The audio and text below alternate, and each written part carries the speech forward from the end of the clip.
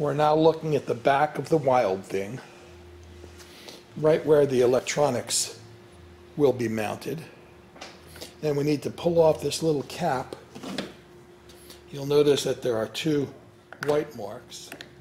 And that's because these three tabs are the same, but this fourth one is wider.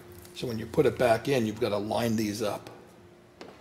So this is the head of the stud, or the machine screw that we were just looking at, where the caster is mounted. And this is 9/16 here, or 9/16 open end. This is the Wild Thing upside down with the rear facing us. And this is a long stud used for mounting the wheel. You'll find that in the box of accessories. You can see a little bit of the screw exposed there. I'll zoom in on that. Now I'm going to rotate this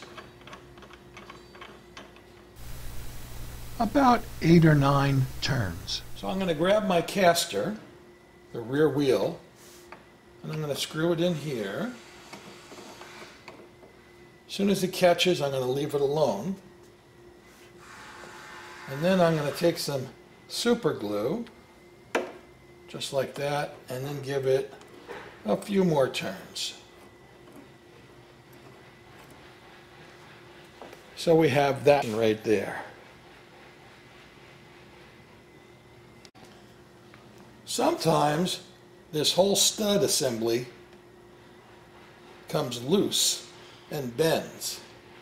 It should be straight and firm. But sometimes we've got to retighten it. So this is a 9/16 inch socket, or you can use an open-ended wrench or a crescent wrench. Pliers don't work that well though for the head of the stud, which is here.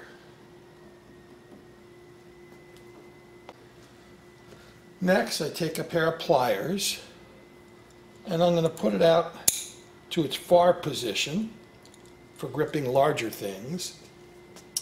And as I look down into the hole, and my pliers are going to take a grip like that.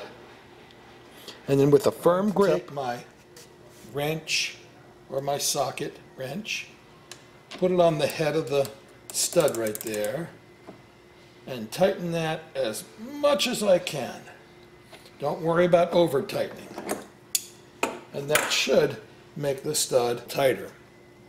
Optionally, you could loosen that thread, put a little super glue on the threads, and then tighten, and that will keep it even more secure.